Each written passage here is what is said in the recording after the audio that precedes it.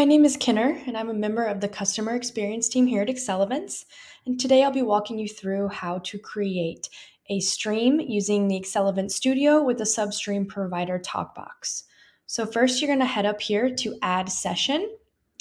We'll go ahead and title it a test session. The session type we'll keep for main stage. I'm going to select today's date as the date of the session. And then down here in the stream provider box, we're going to choose the Accelevents Studio, which is our native live streaming. And then the substream provider we'll want to select is TokBox, which is the default. So that's it. Now you know how to create a live stream using TokBox. Thank you.